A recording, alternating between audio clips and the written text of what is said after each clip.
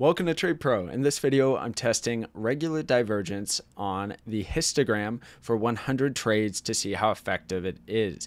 What I'll be doing is 100 tested trades using a fixed stop loss that does not move, and then 100 trades with the stop loss moving to break even at 1 times the risk. So I'll explain the exact strategy, what I'm going to be testing, get through the 100 tests, and go over all the results at the end. So just a quick shout out to my affiliate Capitalize.ai before getting into things. Capitalize allows traders to easily create and automate their trading strategies and dollar cost averaging just by typing it all out in plain English. No coding knowledge required. You can simulate, backtest, and deploy strategies all from your phone and all for free. If you're interested, check it out with my link in the description down below. Thank you. So now let's cover the exact strategy that I'll be testing in this video.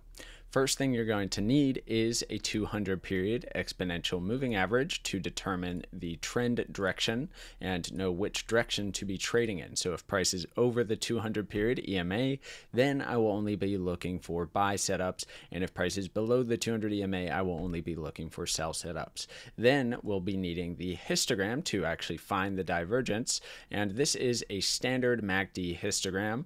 All I've done is get rid of the MACD and signal lines, and then I'm left with the basic histogram. This has default settings on TradingView. Okay. Now, an actual buy setup is given when price is over the 200 period EMA and a regular bullish divergence is spotted on the histogram. The entry signal is given by the next cross to the upside on the histogram.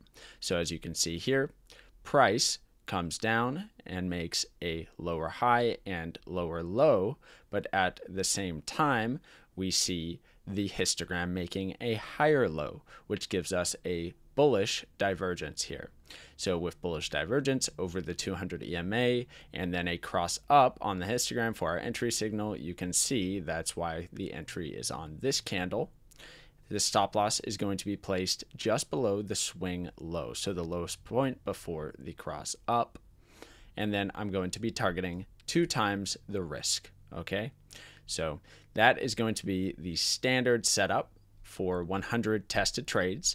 And then I will also be testing a method where the stop loss is moved to break even once the price has gone 1 times the risk in the favor of the trade. So we can see if moving the stop loss to break even at 1 times the risk like this, and then targeting 2 times the risk still, is going to be more effective than just the standard 1-to-2 risk to reward ratio without moving the stop loss to break even. So let's cover another one for a short position so it all makes sense before getting into the 100 tests. Here is a short setup. So as we can see, price is under the 200 period exponential moving average.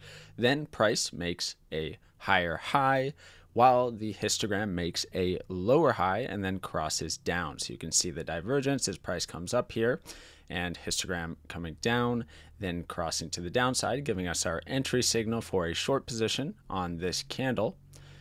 Once again, placing that stop loss just to that swing high and then targeting 2 times the risk. And of course, once again, just in case it didn't make sense the first time, I'll be testing this way where it has a static stop loss. And then I will also be testing 100 trades where the stop loss is moved to break even at 1 times the risk and then targeting still 2 times the risk. So we'll see if protecting your position by moving the stop loss to break even at 1 times risk is actually an effective method, or if it's better to just leave it where it originally started. All right, so that's going to cover the actual strategy. It's quite simple. One thing to note is that I will be using the candle bodies and not the wicks to determine if there's a valid divergence or not. Okay, so let's get into the 100 tests and see the results at the end.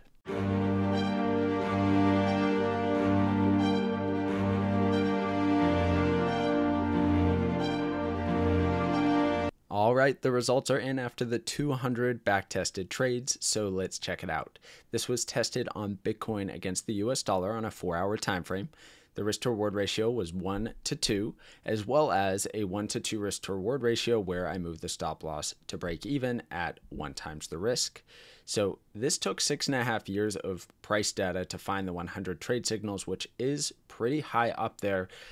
If we compare it to the most recent video I made before this one, where I tested stochastic RSI regular divergence in nearly the exact same way as this, it only took about 3.5 years for the stochastic RSI on the 4-hour time frame. So definitely a more sensitive indicator, the stochastic RSI that is, than the histogram. So I imagine a lot of people will gravitate towards the stochastic RSI just because it gives more signals, and I know people like getting frequent signals. So let's move on to the results here and see the difference between moving the stop loss to break even and just having a static stop loss.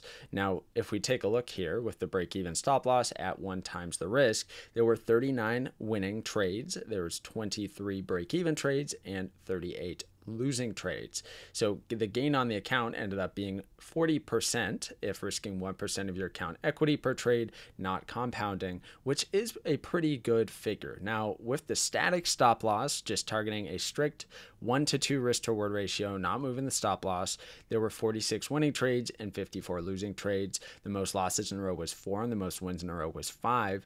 The gain on the account, 38%. Also, of course, risking 1% of the equity per trade, not compounding. So it's essentially the same thing. The end result, the net profit figure, ended up being just about the same for both tests. Some people may prefer moving the stop loss to break even just to feel better about the trade, but overall it seems as though the results don't actually change that much based on this one test. Okay, of course, if you do more testing, you may find something different, but just based on this one test, we see really not that much of a difference between moving the stop loss to break even at 1 times the risk and just leaving it where it originally is with a static stop loss. So whatever you find, if you find this information helpful, then you can, take away what you take away from this test. But anyway, what we'll do is pop it up onto the spreadsheet and see how it kind of compares to other tests, and then we'll call it a day.